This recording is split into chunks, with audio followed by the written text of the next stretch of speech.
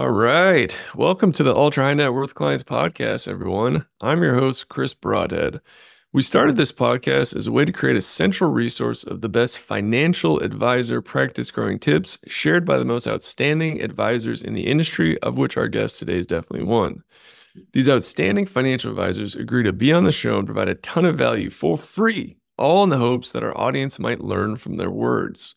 My father was a financial advisor, and financial advisors are the main clients we serve.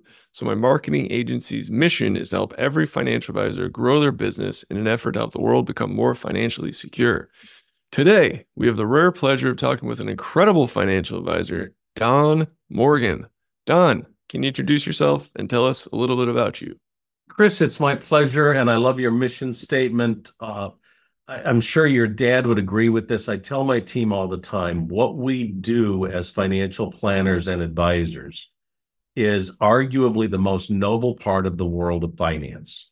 And that isn't to say bankers don't do good things, or factoring companies or flooring companies or acceptance firms. All of them have a role to play. But if you have a financial planner in your life, especially if you're a business owner, and they've done their job right, what we've done essentially is take care of your widow and your orphans. God forbid something bad happens before they even know they're widows and orphans. And if there's a more noble part of finance, I haven't found it. So we're proud of what we do. As I say, I'm sure your dad would agree with me.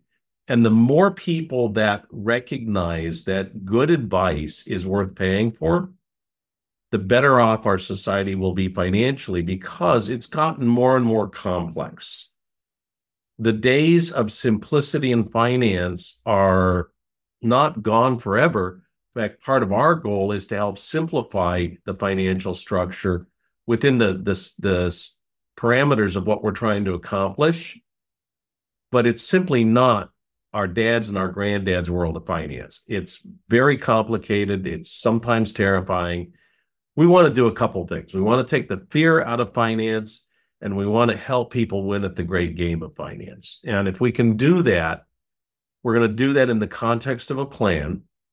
The other thing I liked about your introduction is you want to help financial advisors be better financial advisors. And so I think what we'll talk about today, I hope, are some of the efficiencies that over the last 8 years we've applied to our practice that literally any financial advisor can do. And hopefully, if they listen to this podcast, they'll avoid the many painful missteps we made along that journey. I jokingly tell people we're a 14-year-old overnight success story. And we started in the independent space in 2010. I spent 15 years before that with 2 great wirehouse firms, proving to myself and a series of branch managers that I'm really not a great corporate employee. My clients love me. My branch managers, not always so much. Mm-hmm.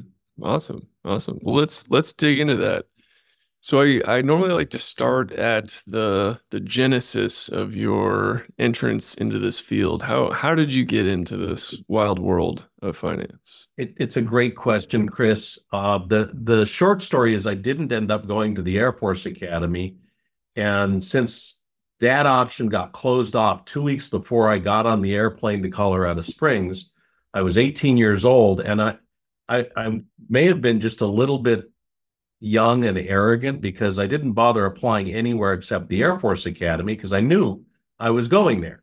And I had my acceptance letter, I had my bags packed, and then I get this telegram saying, this year, your eyesight, we can't take you. Oh, wow. Well, I'm standing there at 18 years old in July going, now what? And so I had to scramble around and find something other than the Air Force Academy. So I ended up going to Los Angeles City College and Cal State LA. And I think it was in my second year there, I saw a card on the bulletin board that I found out later had been there since 1973, offering to train people to be private investigators.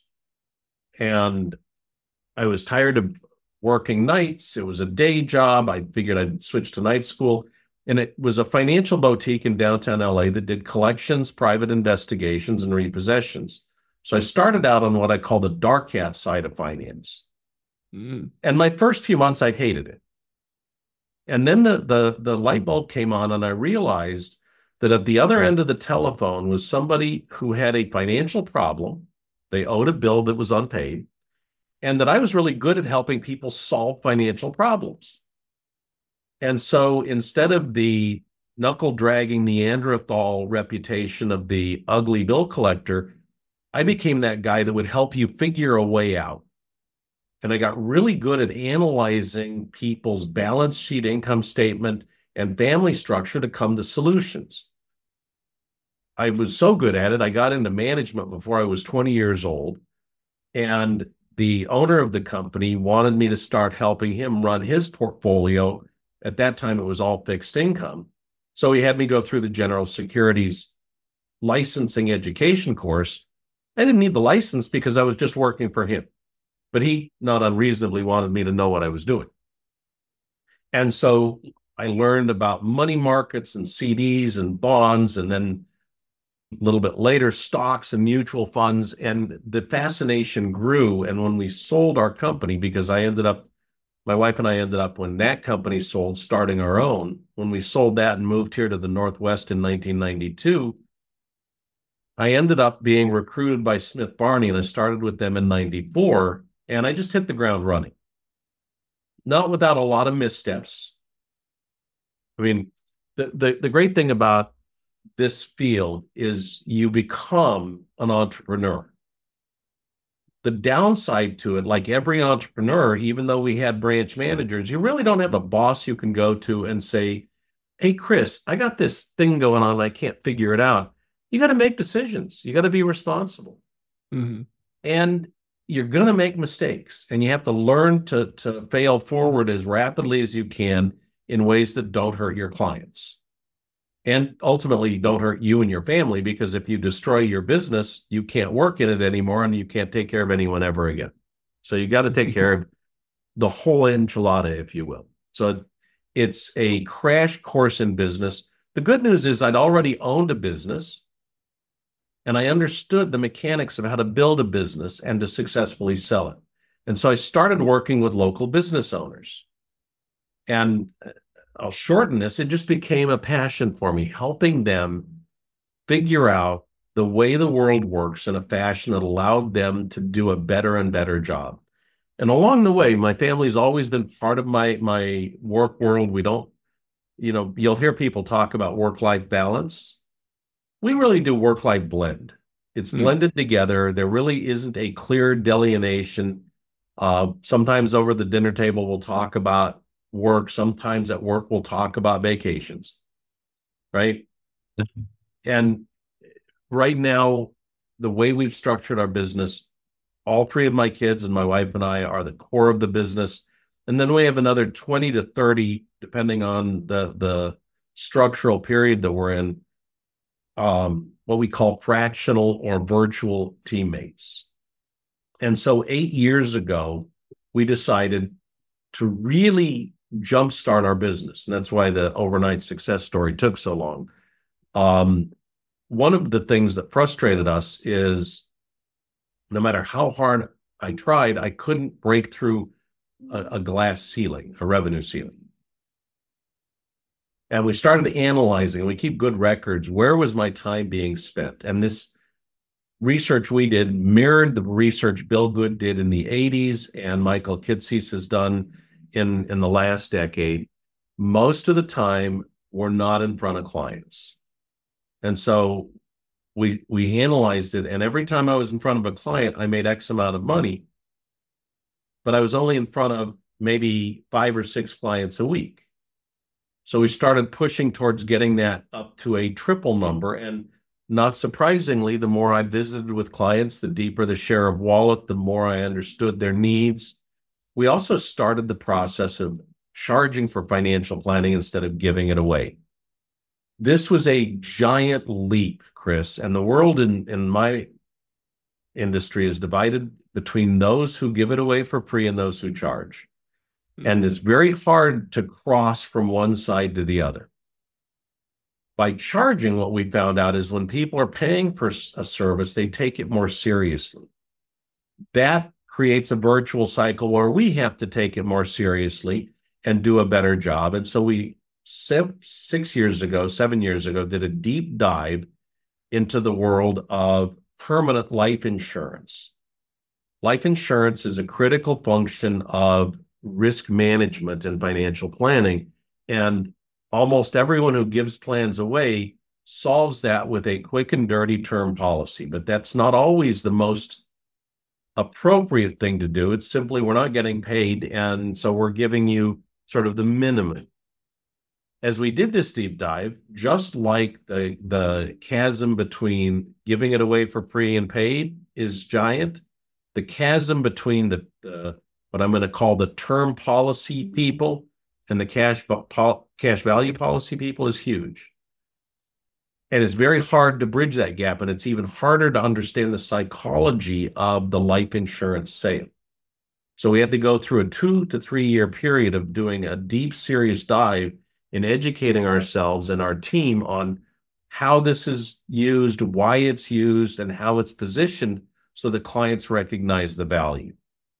Along the way, we started working with LPL on developing out our operational ethos, which we now define as innovation, automation, outsourcing, simplification, and elimination. And so part of that innovation, one of the very first things we did was we created an automated scheduler so that if someone wants to make an appointment with us and it's 3 o'clock in the morning, they can just click on a button on our website and they can get an appointment scheduled, and the full knowledge that it's on my calendar, the Zoom meeting link has been sent, or the in-person meeting confirmation has been sent, and they'll get a reminder call the day before. Does that make sense? Mm-hmm. And that's another thing we found. Once we started making those phone calls the day before, our failure rate on appointments went from about 40% to about 5%. If you think of a dental office model, if dentists had 40% of their patients not show up, that's like losing 40% of their daily revenue. And so it's critically important. The little tiny thing, by the way, we did it wrong the first time, then we did it wrong again, then we got it right. After that, it was starting to add on virtual teammates rather than W-2 teammates. Because it turns out that most advisors, especially the solopreneur or the small office, home office, aren't very good at sourcing new employees, interviewing new employees, onboarding new employees, training new employees, and then retaining new employees so they become long-time career employees. It's just not a natural thing for someone whose brain is wired to be a financial puzzle solver and advisor. HR is a different world, and I'm not criticizing HR, but most small offices have zero HR capability. And so by going to fractional and virtual employees, you lay off all of those HR duties on the organization that you contract with. So we have virtual teammates from LPL, our broker-dealer. We have virtual teammates from Mariner, our OSJ, that's industry jargon for the intermediary between us and our broker-dealer LPL. And then we have third-party virtual teammates who are fully vetted, they're fingerprinted, they're accepted by LPL, they work for multiple LPL reps, but they don't work for LPL or our intermediary, they work for an independent company. And then finally, we have non-industry virtual teammates such as virtual reception, virtual tax preparation, virtual tax planning. All of that's built, virtual paraplanning. In fact, we ran the pilot project for LPL's paraplanning department, which is now one of their largest enterprise departments. When we came on board, it didn't exist, and we led the effort to create it and promote it. So it's part of our DNA is helping other advisors win at this noble field of financial advice. Because we're really financial advocates and financial Sherpas. We're helping Chris and his family. We're helping Susie and her family navigate the sometimes scary and sometimes mysterious world of finance, right? So two quick case studies. Someone getting their annual open enrollment package at big corporation. They get a stack of paperwork like this, and they have 2 weeks to answer all these questions, and they don't know what they should be saying, and HR won't give them advice. Business owner who hits that plateau and can't figure out how to break through, who does he talk to? He doesn't have HR to go to, or an owner. He is the owner. In each of those cases, we come in, and we're not telling people we're the smartest guy in the room, but we know people we can bring in to help them resolve these. I'm going to give one more example. Every client we have knows someone in their family or they themselves have student loans. So we partnered with a firm that does professional student loan counseling at zero cost to our clients. We've had amazing results on that. So that's that innovate part. How do we innovate to set ourselves apart, to be different and better without losing the core of who we are, which is people who care deeply about our clients' success. We never want the automation to be a barrier. We want it to take barriers down. Does that make sense? Mm-hmm. Yeah, absolutely. I know that was a long-winded answer. I hope it gave you what you were looking for. Yeah. Absolutely. A lot to dig in there. So Don, you mentioned two wirehouses, and then in 2010 you said you went independent. Yep. What was finally the straw that broke the camel's back that you're like, that's it, I'm going independent? It was April 9th of the year 2009. Okay. And Didn't my wife warmer. and I were at the National Center for Employee Ownership Conference in Portland, Oregon. And I was literally just walking in the door, and one of my teammates here in Spokane, I was the branch training delegate for one of the big Wirehouse offices, and one of my trainees called me. Remember, 2009 was the heart of the global financial collapse. Oh yeah, I remember it well. Said, Don, they're escorting us out of the building. I'm like, what do you mean? She said, no, they're reducing the workforce. Anyone under a certain level, they've got armed guards here. They're taking us out of the building. We don't work there anymore. Oh my gosh. And 5 of my trainees got fired that day. So I got on the phone. I helped them get on board with LPL, and took care of them. But one of them, the one that called me, I was supposed to team with when I got back the following week. And there's no doubt in my mind that had I teamed with her before I left, they wouldn't have laid her off.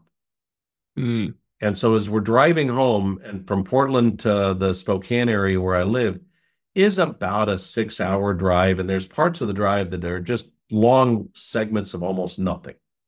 And in part of that long segment of almost nothing, there's this growing silence in the car. And out of the blue, my wife says, honey, I just don't think they care much about us. And I said, I think you're right. And she said, I never thought I'd say this, but maybe we should start our own company again. And so in April of 2009, on the drive home from Portland, we talked out the big structure, and then we made some phone calls to one of my clients who's a strategic planner, one of my clients who is a high-end estate planning lawyer and tax accountant, another client who is a property and casualty insurance agent, another one who is a computer IT specialist, and we gathered them all together as our board of advisors. And over the next 9 months, we designed the plan that we executed on January 15th of 2010. So we're actually a company that was designed with a purpose. And I would argue that if you're going to start a business, you want to start it the way we did, with good advice from people that are in other disciplines and with an end in mind. Have the end in mind when you start it. Now, we started with a 10-year plan. We've moved it to a 20-year plan because one at a time, each of my kids came into the business, and it's really exciting, and they want to continue the business rather than sell it. We also have some pretty aggressive growth plans that I don't think I want to talk about right now, but are going to be really incredible as we execute on them. But the key to it is having a strategic plan. And the reason I say that is a strategic plan lays out what we're going to do and what we're not going to do. It gets me to know much faster. If you come to me and pitch, I want to sell you this shiny object, and most of us are really easy to pitch for shiny objects. If it doesn't fit my strategic plan, my answer is no. If it does and it duplicates something else I have, then I put you into, we're going to go out to bid on either a 1, 2, or 3-year cycle on every major vendor we have. The more mission critical it is, the slower the rebid. So my broker dealer, we revisit every 3 years. Things like, office cleaning, we'll revisit annually. Lawn service, those are mission critical, right? Does that make sense? Mm-hmm. Yeah. So having absolutely. Part of a strategic plan, by the way, is something called a crisis management plan. And I think it was March 17th of 2020, we pulled our crisis management plan out at 9 a.m. because I was on a board meeting with the statewide insurance and financial planning organization. And one of my fellow board members at that time reported that 5 of her clients had died of COVID that week. Now, she was a Medicare supplement gal out of Kirkland. And that was ground zero in Washington State for the COVID infection. And so we pulled our crisis management plan out. This was on a Friday. The state of Washington actually closed down on the following Monday. We closed down and went virtual 72 hours before the state did. And my most senior financial planner at the time, who has since retired, said, Don, I've worked for big corporations. I've worked for small companies. I've never seen anyone turn on a dime like this company did. Because we have the plan, we know what to do, who to communicate with, how to communicate. We don't know what crisis is coming. We really don't. What we do know is there will be one. Mm-hmm. And so when there's a crisis, and by the way, on years where there is no crisis, and those are most years, we pull it out and we do what's called a tabletop. And we say, let's create a crisis. We've lost all power for the next 10 days. How are we going to manage? What do we do? Right? How do we take care of our clients? How do we take care of our stakeholders? So having that pre-planned crisis management plan, the other 2 documents that every financial advisor should have up to date with whoever either their compliance officer is or their broker dealer or their RIA is what's called a business continuity plan. And they should also have a business succession plan, of which the business continuity plan is a subset. So business succession in a perfect world is when my kids buy me out when I'm really old. Business continuity is if I get run over by that Mack truck 2 weeks from now, what do? And it doesn't matter if I'm dead or alive. For a while, after getting run over by a big truck, I'm not coming to the office. Mm-hmm. Right? And if you don't have a written plan, what's going to happen is panic sets in and bad things occur. Nobody's going to pretend COVID was easy.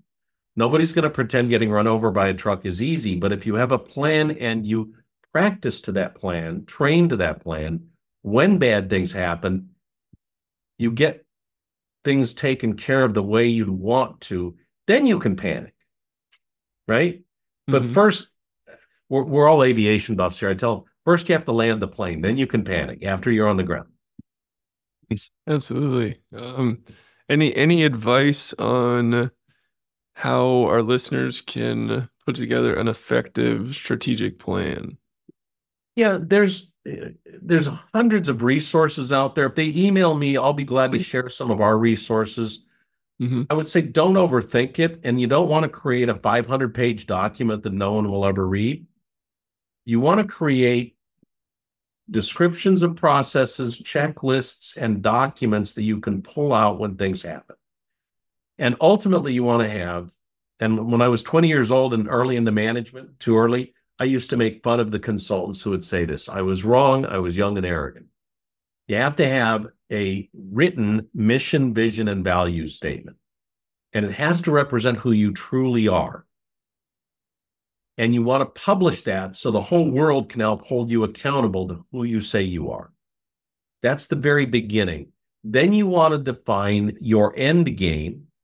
And then you chop that up into pieces until you get to this year, this quarter, this month, and this week.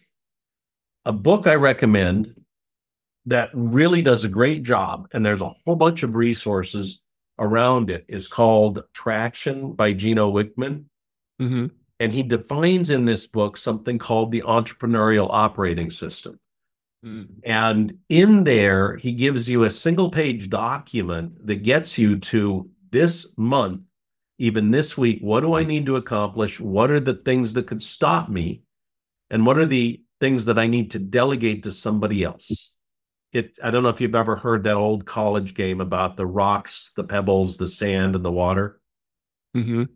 You know, you have this big 5-gallon jug and you've got all this stuff. Well, if you put it in the wrong order, if you put the stuff in the wrong way, you can't get it all in.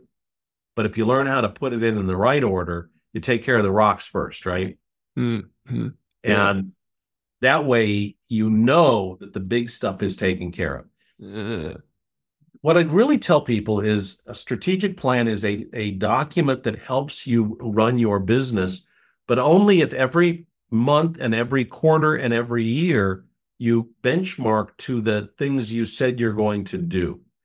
And I recommend strongly that you do a mini, at least half-day retreat every 3 months, just the decision makers, yellow pads, number 2 pencils, no laptops, no cell phones, and ask yourself, are we doing what we said we were going to do? It's that sanity check that says, okay, we're a little off course. Let's stop it. Let's get back on course and back to what we're trying to do. And always remember, there's a lot of people that depend on you, especially if you've built a great practice. You have your clients that depend on you, your employees, your family, the vendors that you use. There's a lot of people depending on you, and the better you can handle your responsibilities, the more you can grow the economic value of your practice. And the faster you can do that, the better it is for everyone. That's the last thing I'll say on it. We talk about the dash in estate planning. We lived from 1909 to 2009, 100 years, or from 1959 to 2009, 50 years, or just a few months. However long we live, it's inside of that. The challenge is we know the beginning, we don't know the end. And so when people tell me I've got plenty of time, I'd answer, maybe.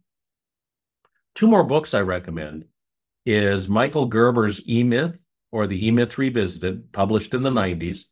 He'll tell you what a business owner, and all advisors are business owners, whether they realize it or not, what a business owner ought to be doing. And he divides the world into 3 parts. I do the same. I use a different nomenclature than he does. I call them yesterday jobs, today jobs, and tomorrow jobs. And the business owner can be in any one of those categories, but all 3 categories have to be done. Then a book called Built to Sell. Love that book. Huge by, fan. is it John Warlow? Yeah. Yeah.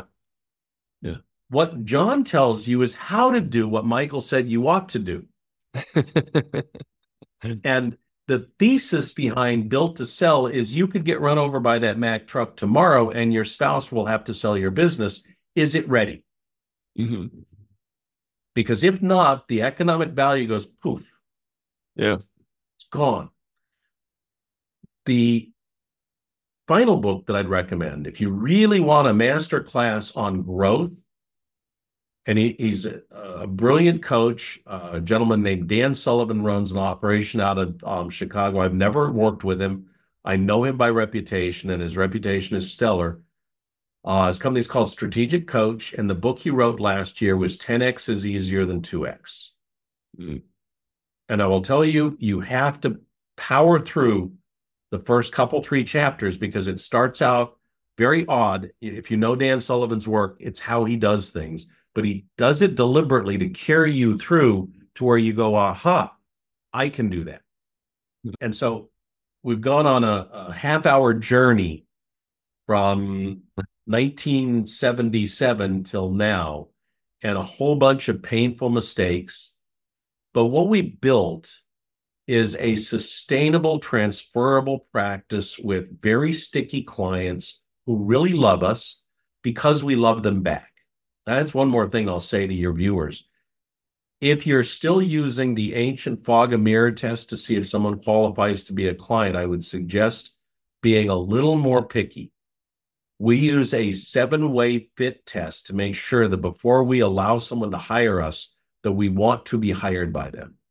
And if any one of those 7 are missing, we gently help them find someone else. We only want clients who will love us and who we can in turn grow to love. Awesome. Does that make sense? Awesome. Yeah, that makes a ton of sense. Don, this is awesome, man. I wish we had 3 hours. You were a wealth of knowledge, my friend. Where can our audience find out more about you and everything you're working on? In today's world, the easiest way is independentwealthconnections.com, which is a nice long name. We keep trying to shrink it. If you want to go to iWealth Connect, it'll get you there. It all goes to the same website. Mm-hmm. That's the easiest way. Donald.Morgan at independentwealthconnections.com is an email address, and our phone number is 509 area code 931-1088. My time is available to any advisor who wants to win in this business. I have a passion for it throughout my career. From day one, not quite sure why I wandered into this goofy field of finance. Older, wiser, and better people have given me their time and their talent and taken the time to mentor me. And some of them actually succeeded in keeping me from doing dumb things. And so if I can help you or anyone else win at this great game of business, it's truly my pleasure. Mm-hmm. Awesome. And we'll be sure to link all of that in the show notes. Nice. Don, this has been an absolute pleasure. We're definitely gonna have to have you back on to hear more amazing insights. I'll tell you one that would be fun, Chris, is if you wanted to do a panel with people that are familiar with AI and what it's doing in our industry. That's that's probably the biggest game changer in finance in my career. Yeah, no, thank you for that idea. We'll definitely keep talking about that. But yeah, awesome. Thanks so much for coming on the show. To all our listeners out there, thanks so much for tuning in, and keep on growing out there, everybody. See ya.